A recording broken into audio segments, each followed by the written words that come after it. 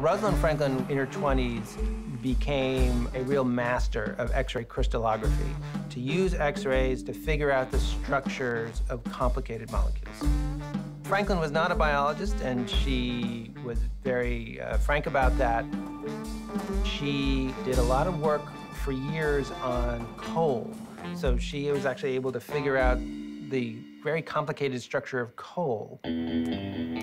Franklin got hired with the understanding that she would be studying the structure of DNA. Well, nobody told Wilkins, and nobody told Franklin that Wilkins was already studying DNA. I mean, that was unbelievable that that happened. He starts to treat her as if, like, she's his assistant.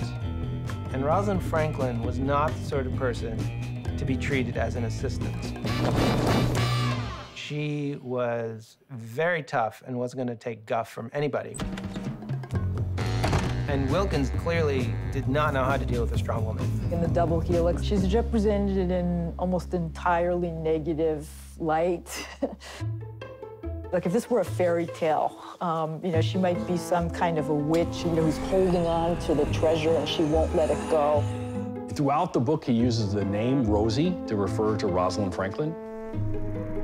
In her own biographies, it is made very clear that she found that name an insult. He said if she had wanted to, she could have looked really pretty. As though, number one, she should have, and number two, she didn't, and number three, if she really put effort into it, that's the thing that's really important. Outside the Franklin that Watson knew, if you followed her to one of her weekends in Paris, you would see a very, very different woman.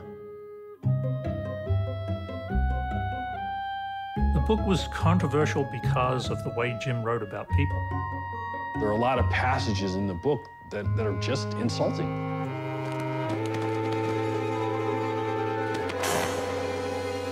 He could have written a book about his personal experiences in the discovery of the structure of DNA without doing that to people that he worked with.